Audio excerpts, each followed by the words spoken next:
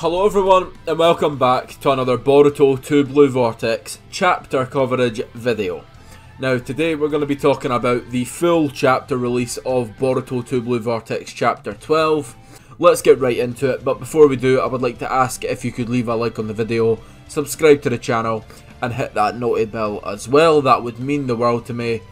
Thank you so much, and let's get right on with the video. Starting with Boruto saving Sarada and coming in to try and fight Hidari. We move forward with Konohamaru being assigned to take care of Himawari. Konohamaru is really annoying in this chapter, and I'll talk about that a little bit later, but Konohamaru is so much weaker than the rest of his team, and bearing in mind they're all a lot younger than him and a lot less experienced than Konohamaru at this point. But the way that he acts around Boruto right now, obviously not having the full knowledge of who Boruto really is, but I still just find it really annoying. And like, give Boruto his respect, man. He's 10 times stronger than you. But as we move on, Boruto essentially says that he has to take in the chakra through both feet. Wait there now.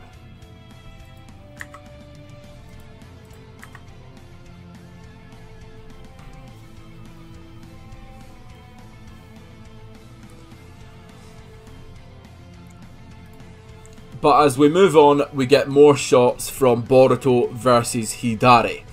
Boruto wields his sword to block Hidari's kind of wood arm and uses Futon Toppa, which is one style breakthrough, which is a jutsu that Orochimaru and Mitsuki know, and as far as we know, that they are the only two people that know this jutsu in the entire universe. So, incredibly powerful and a really big feat for Boruto. He uses that to fly Hidari in the other direction, put it that way. And also, I think this does confirm that Boruto is currently working with Orochimaru alongside Kashin Koji, which is something that I've personally been saying for a very long time. As we move through the chapter, Hidari flies into the claw mark, which I did not know came this early. It kind of gives them a chance to regroup, and it shows a shot of Kawaki and Delta, where they're going to start to fly over. Boruto's presence moved locations in a split second. It must be space-time ninjutsu. Right now, he's probably in the spot where Team 10's encounter started, which is exactly correct. They see Jura, right? And they are in the air, flying. Delta and Kawaki just flying casually. It's just a normal thing in Boruto these days. And Jura is on the floor, right? They're talking and, you know, devising a plan and all that sort of thing. They're talking about the sensory stuff. And Jura just doesn't pay any mind whatsoever to Kawaki and Delta. They are literally like, look, Kawaki says, that bastard standing there all smug, what's he planning? Jura doesn't even recognise that Kawaki and Delta are even there. It is hilarious. Kawaki is a walking L right now in this time skip, and it is quite funny to witness. Konohamaru says, like I said, he's being really annoying in this chapter. What are you thinking, Boruto? Going in and out of Konoha all nonchalant? Don't you understand your position here? And Sarada's like, shut up, mate. Do you understand that Boruto's saving our arses right now? If Boruto wasn't here, the entire village would be fucked, is basically what Sarada's saying. Konohamaru says, be careful, it seems like Code can manipulate the claw grimes to do his bidding. We have no idea where they're gonna pop up. Mate, you know nothing. Boruto is the one that is informed here. Boruto is the one that is gonna carry you through this fight. Stop being an idiot. Like, it's so annoying. Anyway, I need to stop ranting about Konohamaru. I actually like Konohamaru as a character, but like, God, he's annoying. Like, you don't know shit, mate. Just shut up. Anyway, this guy says, hey, you're from the sensory... Oh, sorry, Boruto says, you're from the sensory unit, right? Focus on sensing the claw grimes in the area. Don't let even the slightest trace of chakra slip past you. And this guy, again, is like, how dare you? You're not in this village. You're a traitor. Fuck you. Shut up! Honestly. My boy Boruto, leave him alone. The only two people that know and care about Boruto and, like, understand his position are Sumire and Sarada.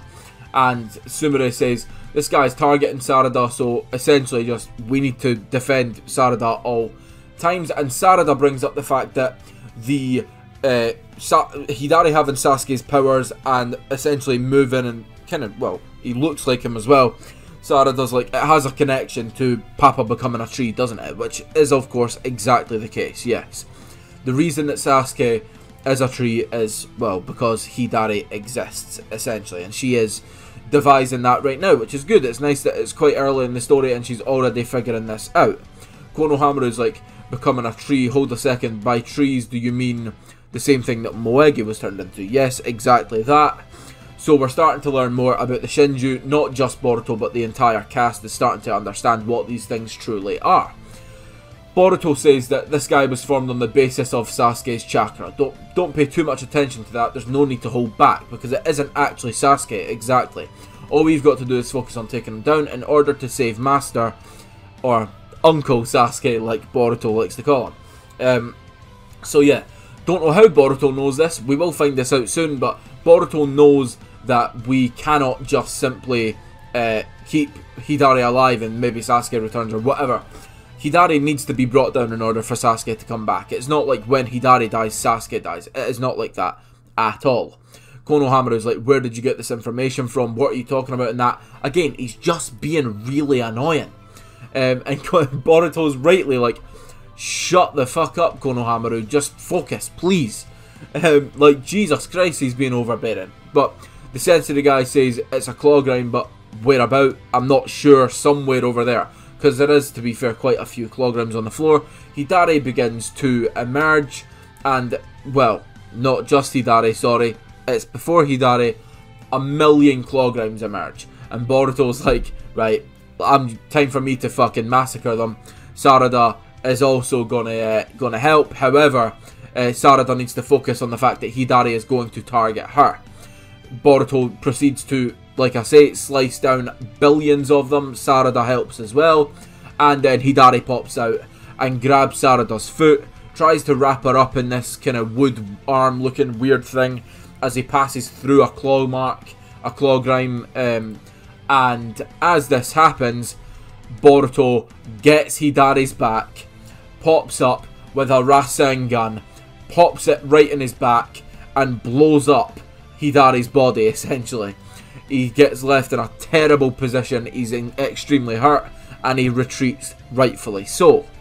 Of course, Sarada's rightly saying that Hidari's going to recover in this situation, but what Sarada doesn't know is that Boruto is going to use this as a good thing, because Boruto needs to charge up his current ultimate attack, the Rasengan Uzuhiko. And this is where we start to almost get a little bit of exposition about the Uzuhiko. However, before that, Hidari shows that he can instantly regenerate, probably because he has Jubi chakra, and that is obviously incredibly powerful and has a lot of healing factor within it. So yeah, this is, again, this is what I wanted to ask. So we see a shot of Hidari's Rinnegan, right? And it almost looks as if these are like activation symbols, right? Like there's like a Rinnegan activation, and then the next shot we get, there's a billion claw marks on the floor. So is this Hidari's ultimate Rinnegan ability? If it is this not a bit weak? Like, I get it makes him unpredictable, but like, Jura has a fucking Bijudama in his eye that he uses as a literal laser that travels probably past the speed of light, and instantly punctured Boruto near his vital, or maybe even in one of his vital spots. Yeah, and Sarada obviously got hit in the same chapter as well. So I just feel like Hidari might be the weakest Shinju. We've not seen Matsuri, we've not seen Bug yet, and there might be others to come in the future as well, but Hidari is not impressing me right now. And Boruto says, I'll use Uzuhiko. At maximum output, I'll finish him in one blow. Sarada's like, huh? And Boruto continues. He says it uses the rotation and revolution of the planet, along with the power of centrifugal force. It's a new Rasengan that I call the chakra of the planet. Can you take him down without running off to his claw marks in one hit? It shouldn't be a problem, as long as I do it without holding back. At any rate, the power of Uzuhiko is limitless. Now this is huge, and I'm going to make another video on this topic as a whole, because this is by far the most significant part of this chapter. It is huge, and a defining moment in Boruto Two Blue Vortex in terms of kind of coming to terms with Boruto's power level. Boruto might actually have limitless power. Boruto's power might be coming from Shibai, and that might be the kind of how to say it, like the thread that allows the Jogan to awaken in the future, because his ability to use Uzuhiko might come from the fact that he has a little bit of Shibai's chakra within him. We will talk about that at length in another video, but yeah, we need to crack on with the rest of the chapter, so let's get on with that. Boruto says that he has to take in the planet's chakra using both feet, which means that he can't fly right now. And if he's going to take him down in one hit, he needs that much more chakra. So his plan right now is essentially to buy time whilst he charges up Uzuhiko, so that when Hidari is open for an attack, he can use Uzuhiko and blow him to pieces. Konohamaru is now on the helpful side, which is hilarious. Like, bro just realises, like, oh, Boruto's a different level. But yeah, the fighting continues as Konohamaru uses Rasen Barricade, which seems to be his new variation of the Rasengan, which is cool that he's got an original jutsu. I like that. But he does also end up in a little bit of a pinch because, again, Hidari is just too unpredictable and too strong. And he says to Konohamaru, Boruto, that watching over Himawari should have been his role all along, and Konohamaru says that he decides what he wants to prioritise.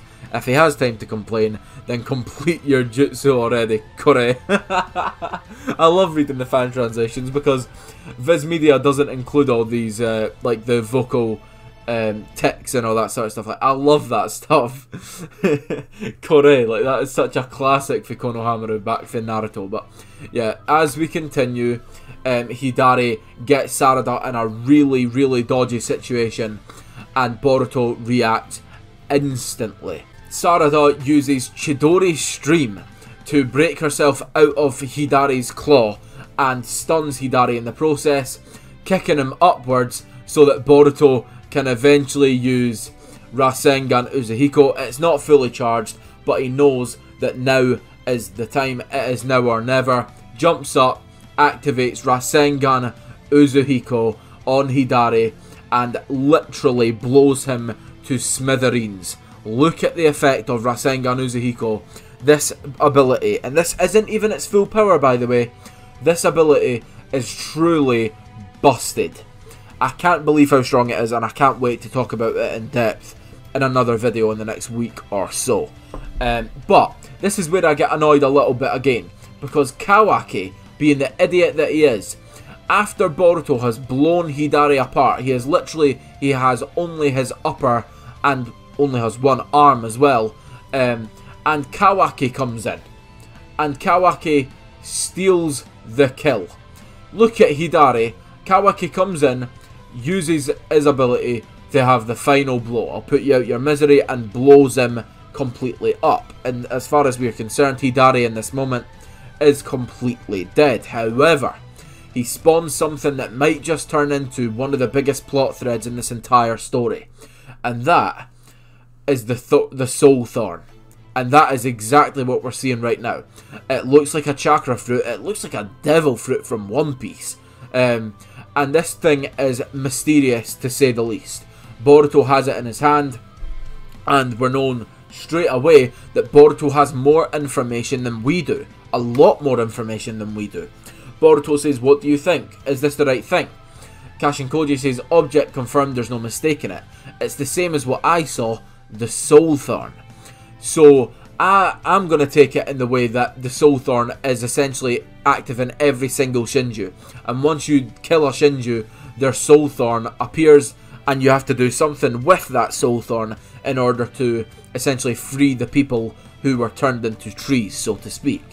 And Kawaki's like, what is this thing? He's obviously expecting that Boruto knows everything. It mostly is Kashinkoji that has this information, but I'm so interested to know why, number one, Kashinkoji knows about it, and number two, why Boruto had the idea that the Soul Thorn exists. Obviously that probably happened through Kashinkoji, but mainly, what did Kashinkoji have to essentially confront to then have the knowledge of the Soul Thorn? I'm like, I have no idea. Did he fight a Shinju that we don't know about? Did he already fight Matsuri or Bug off screen? Who knows? Like, we literally have no idea, but that's the beauty of it. We wait till next month and then hopefully we will get some answers. Kawaki's arguing with Boruto, as he constantly does, but before they can finish their argument, Boruto is struck. Just like I said, Boruto, the obviously holder of the current Soul Thorn right now, he is struck through potentially a vital point. And who is he struck by? Well, of course, it would be Jura. Jura snipes Boruto from ages away, like so far away. You can see there's like no land where Jura is. It's ridiculous. There's no forest or anything at all. Like, he could be thousands of bloody meters away. Like, it's insane. And he charges it up once again. Sarah does like, oh wait, this is the key to saving Sasuke, so I need to go and retrieve it. As she goes to pick up the Soul Thorn, her arm is sniped as well. Both of them have been hit by a laser Bijou Dama and therefore are in serious trouble. Boruto is spitting blood from his mouth, and Sarada's arm has been completely busted.